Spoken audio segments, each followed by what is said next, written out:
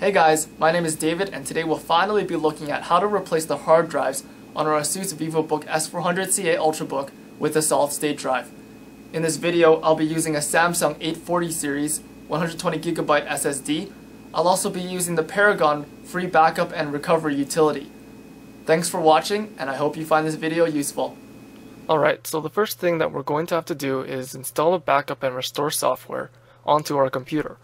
There are a variety of reputable software that you can use, but I'm going to use Paragon Backup and Recovery 12 Home Edition Trial in this video as it is a Windows 8 compatible software. You should also be able to use the free version of Paragon as well by instead using a system image of your hard drive and then doing a system restore to the new solid state drive. The only method for sure that will not work for the Asus Ultrabook is Windows Backup Tool, as it requires a certain amount of free space on each partition, and the 600 megabyte recovery partition on the hard drive does not meet that requirement. If you try it out yourself, you'll get an error in the process, and it's simply a lot of work to shift the partitions around to free up space, and it doesn't work very well at all. So once you've installed Paragon, go ahead and start it up. We're going to select Copy and Migration, then select Hard Disk Migration, and next, select the internal hard disk, then click Next. Select the solid state drive, then click Next. Hit Yes, continue copy operation, and Next. Now if you have an SSD that's the equivalent size or larger than the hard drive, you can select Partitions Raw Copy. This option is the most ideal since Asus has configured their partitions in a way that allows you to boot up recovery in F9, and this should, in theory, copy the hard drive exactly, sector for sector. But if you're like me with a limited SSD size, you won't be able to do that as the drive does not fit properly on the SSD, as you can see in the hard disk copy window. So instead, just leave the default options and press Next. You can see that Paragon attempts to resize everything proportionally. You can adjust the proportion resize amount, and when you're done, just hit the Next button. Yes, apply the changes physically, Next. And within an hour or so, the wizard will eventually copy the entire hard disk over to the SSD. Once it's complete, we can exit the wizard and move on to physically replacing the hard drive with the solid state drive.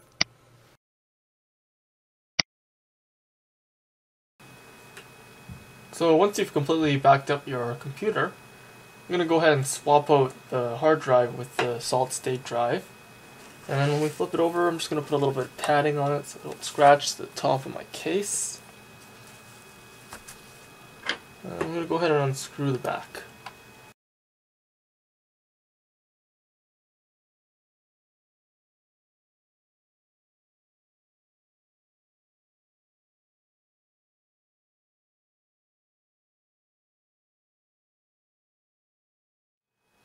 And once we're done with that, you can use either an old credit card or you can pry it off with your hands. I'm just going to take the back cover off now.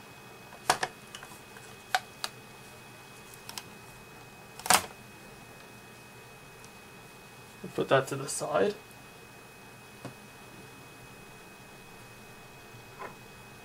So we have right here the hard drive, and that's what we're going to focus on next.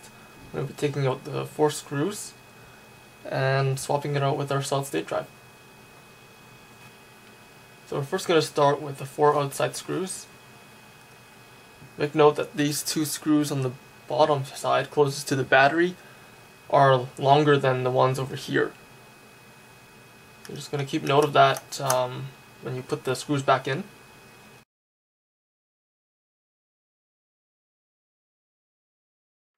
And once you've taken those screws out, you can easily just slip it towards the closest side of the computer, and it'll just slide right out.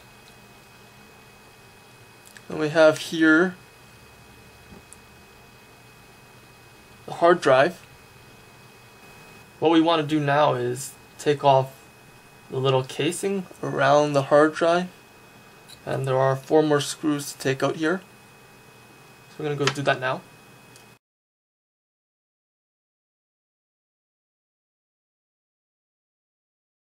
So once we've separated the two, we can actually put our hard drive aside, as we won't be needing it.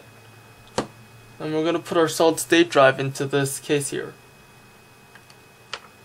So we're going to go ahead and place our solid state drive into the casing. Now you just have to remember that the arrows on the side here have to be pointing up towards the ceiling, and that's because of the pins on the side here. They have to be closest to the motherboard. So we're going to place that in just like that, and we're going to go ahead and screw it back in.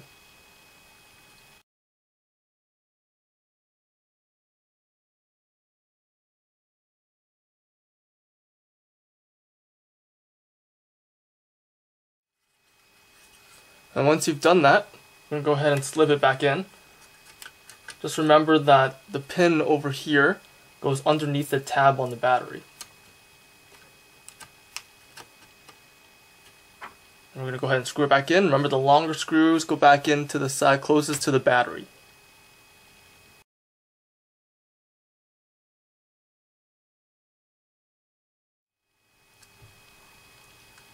And once that's in place, you can go ahead and put the cover back on.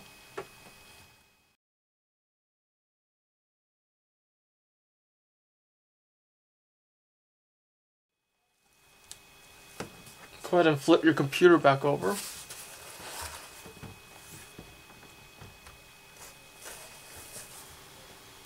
So once you've replaced the hard drive from the Ultrabook with the solid state drive, we're going to go ahead and turn it on now.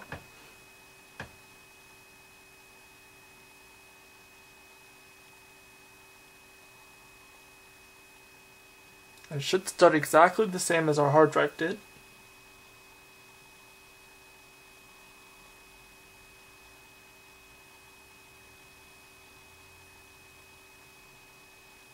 And there we go, we're already onto the operating system. So you can go ahead and log in.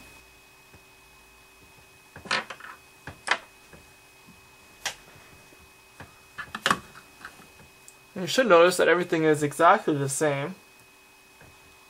All your settings are here and everything is perfectly restored fine. Give it a restart.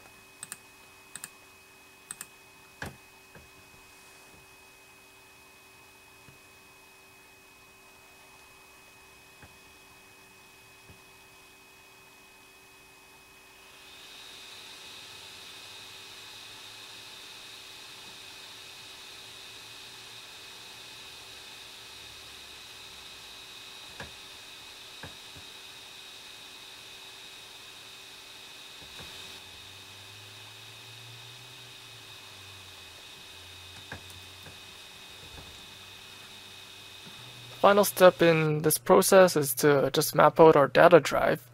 So we're going to go ahead and open up the File Explorer. Then select the little arrow beside Libraries. And select Computer. So you'll notice that the C drive is mapped out and it shows us how much data we're using on that partition. But we're missing the data drive. So we're going to go ahead now and right click the bottom left of the Start menu. And we're going to go open up the Disk Management tool. Then we're going to right-click the partition right beside the C drive, then select the Change Drive Letter and Paths. We're going to click on Add. Here we can assign the old drive letter D to the partition. Then we're going to click OK. We're done with the Disk Management tool, so we can close the window. And when we look in the computer window for the available hard disk drives, you should be able to notice the new partition that we've assigned the drive letter to, along with all the data that you've stored inside that partition.